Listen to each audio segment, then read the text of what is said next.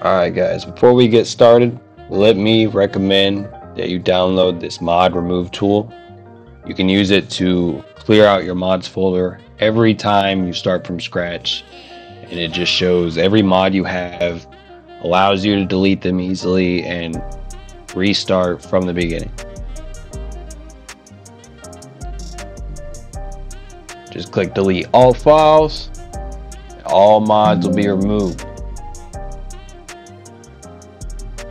Alright, now let's set up the mods folder from scratch. We're going to go to OpenIV, click on Windows.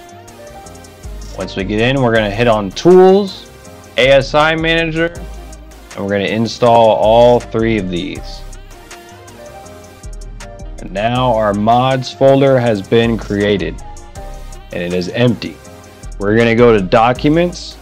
We're going to go to this PC, Program Files, Steam Apps, Common, GTAV, and we're going to take the Update and Time64 folder and put that in our OpenIV. Make sure the edit mode is on.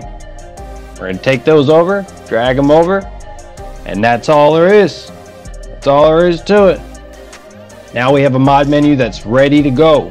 Make sure to check out my other videos for other mods.